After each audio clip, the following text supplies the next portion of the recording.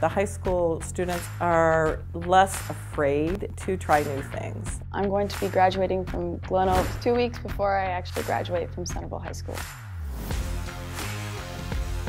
I was very nervous when I first started. My first class was English Composition 1 with Lori Hatfield, and I was the youngest one in the class, so I was extremely nervous, and she made me feel really comfortable and made the college experience a lot better.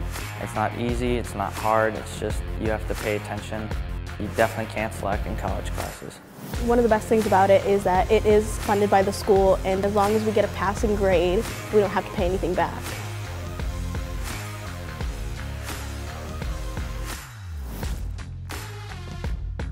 The EMC program is a 5-year program where you stay an extra year of high school and you take mostly dual enrollment classes, and by the time you're done you get either an associate's degree or credits towards university.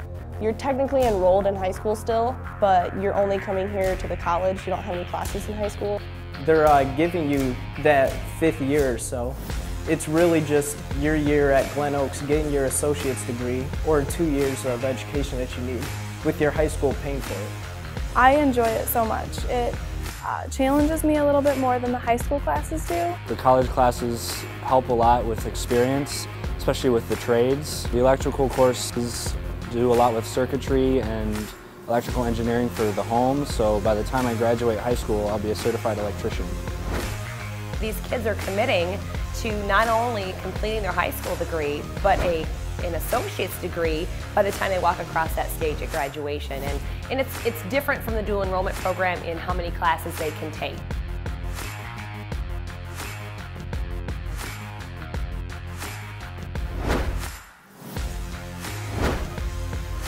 I think coming here really helped get the fundamental principles of like art and stuff to help me with animation.